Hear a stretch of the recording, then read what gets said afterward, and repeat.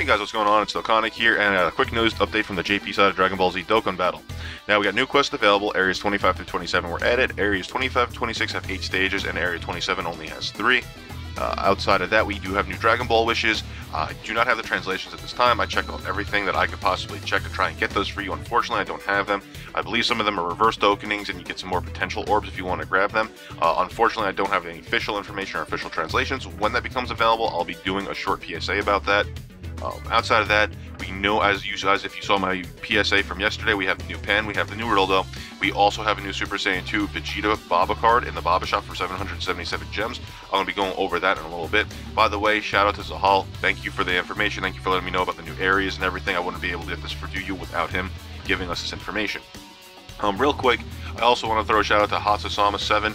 Now, if you're on Twitter, you should consider following this guy. He does a lot of data mining, and he grabs all the new card art and information as it comes out on the JP side of Dokkan Battle. So go ahead, follow him over there, throw on some notifications, because once this stuff gets downloaded and is available, he's on it, and he posts the information up. Granted, you're not going to be able to get the translations, but you could at least take a look at the new card art when it becomes available, and you can be ahead of the curve when you know what's going on, and you know what to look for. Anyway, so these three, you can see over here, we got the purple guy, the red guy, and the blue guy. Now, the reason why I'm calling them that is because not a lot of you may not know who they actually are. So we have Abo. Abo is the blue short little round thing, and then Kado is his brother, which is the red one. Now, those two actually come from the movie Yo! Son Goku and His Friends Return, which is a Japanese exclusive. If you haven't seen that, I'm sorry, I apologize. It was a pretty cute, decent movie. I liked it. I'm not going to go over the actual movie here, but the two of them merge into this one big purple being, and essentially he's supposed to be named AbaKado. You know, haha, AbaKado. Anyway, the alternate name is Akka, which is apparently supposed to be someone to that race. I'm just on the wiki, so I don't know any of this stuff's official. But anyway, they merge into him. And then we also have on the bottom right the Dr. Kochin. Dr. Kochin is from the World's Strongest video. I believe that was one of the first Dragon Ball Z movies that were out. One of the first. Anyway, he is from that's the one with Dr. Wheelo. We also have an image of Piccolo being mind controlled. This is when he goes after Goku and Gohan. Those two are both from the World's Strongest video, so there's two different movies here. These guys are just for quests. They have nothing to do with the actual gameplay. You can't use these characters at this time. Maybe we'll be able to use them in the future, maybe we won't, who knows. We don't have any information at this time about that though. Outside of that, let's go ahead and talk about the new cards. We have the two new support agility cards, the Pan and the Rildo. Let's go ahead and talk about them. This is going to be their card review. Heavy Tactics Hyper Meta-Rilldo. He has a leader skill of extreme agility type ki plus 3, HP attack and defense plus 50%. Super attack Hyper Meta-Rilldo Punch greatly raises attack for 1 turn, causes supreme damage to the enemy. Passive skill, Commanding General, Agility type ki plus 3, and Extreme Agility, Attack and Defense plus 40%. Link skills are Loyalty, Thirst for Conquest, Auto Regeneration, GT, Mechanical Menaces, and Shocking Speed. His max stats are HP of 8335, Attack of 8680, and Defense of 4233. He has 12 ki multiplier of 135%. You can increase his super attack with the Encompassing Destroyer Hyper Meta-Rilldo. Now, he is an SSR that can DBZ Awakened to an Ultra Rare. Now, unfortunately, you're going to have to grind him out from one of the GT events, and he has his base form. So that's actually the Dokkan Awakening form of the Mighty Machine Mutant General Rildo. Now, this one is available on the Dragon Ball GT event, the Black Star Dragon Ball Saga. So he's actually, you're going to have to grind him out from level 9 General Rildo. So you grind out 9 General Rildos. You're going to have to get the base form, and he has the Dokkan Awakening, which you're going to have to grind out a whole bunch of medals, like 7 Trunks, 7 Pan, 7 Super Sigma, 7 Dr. Mew, and 1 of the Goku GT medals. I believe that Goku GT medal you actually have to purchase in the Baba shop. Correct me if I'm wrong down in the comments below. But once you Dokkan Awaken him, he goes Hyper Meta-Rilldo. Then you could raise the super attack up to level 10 once you Z-Awaken him for that 100% chance, and you can feed him into here. That way he hits harder. I mean, he already has to greatly raise his attack, and a supreme damage modifier. So when you get up to super attack 10, I'm sure he's going to be hitting a lot harder. That's a grind for you guys if you want to do that. He's pretty cool. I like him. He links well. He has good passive skill. Obviously, he's the support unit for the extreme types. Let's go ahead and talk about the Pan Tomboy Troublemaker Pan GT.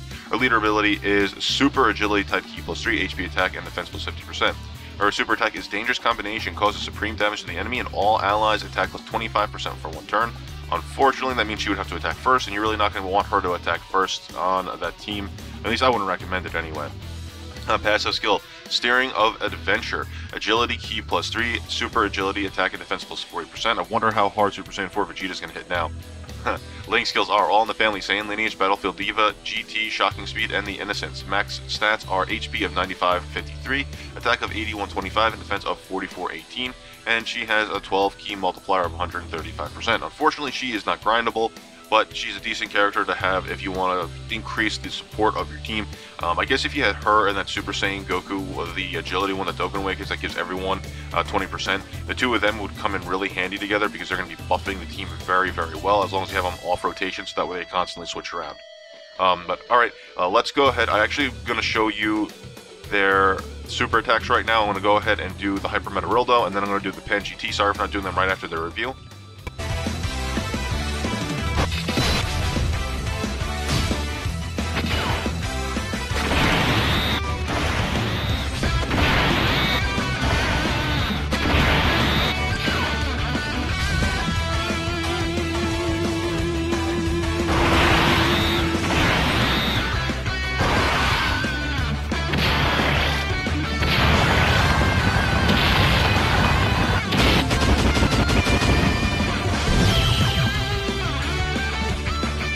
Alright, now let's go ahead and jump into the pen.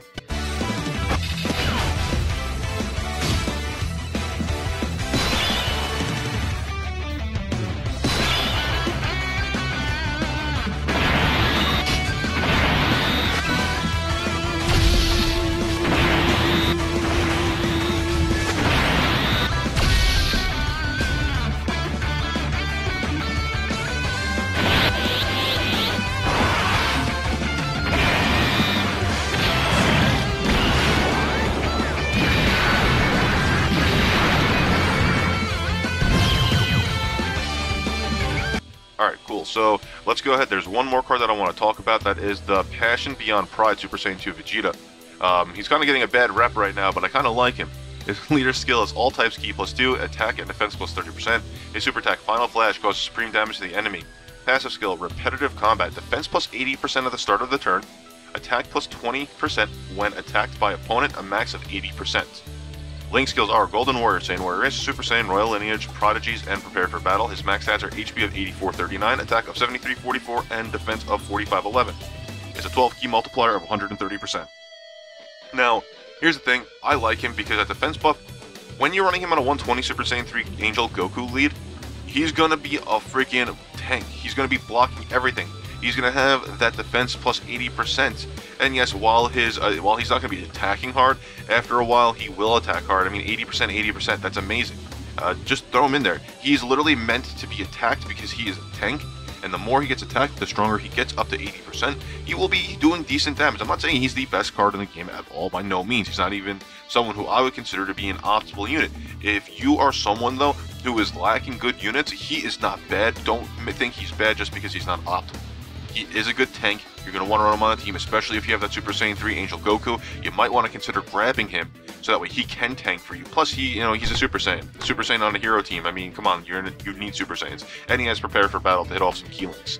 But anyway, guys, that's all the information. Like I said earlier, I will have those Dragon Ball wishes translated for you at some point. Once I find those, when they are translated, I'll make sure to do a small 2-minute PSA. Stay tuned for tomorrow. I'm going to be going over the other World Tournament and the rewards for the World Tournament that's going to be coming out next week. Those rewards have been announced. Unfortunately, I do not have enough time. I don't want to do 2 videos or 1 video on both the JP and the global side, so I'll be releasing that tomorrow when the other World Tournament event comes out. So stay tuned for that and hit that subscribe button. Thank you for joining me here today. I'll catch you guys down in the comments below.